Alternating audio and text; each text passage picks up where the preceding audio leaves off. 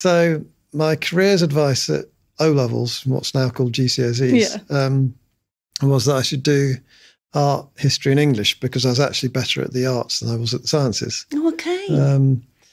But that came to an abrupt end anyway because I got chucked out of school at 16. So I then went to the local technical college and studied, did a thing called an ordinary national diploma in technology. And that was kind of perfect because it gave a broad set of skills and was enough to get me into uni. Studied aeronautical engineering at uni, not out of any interest in aircraft, but because I figured that racing cars are closer to aircraft than the other kind of technology. Yeah.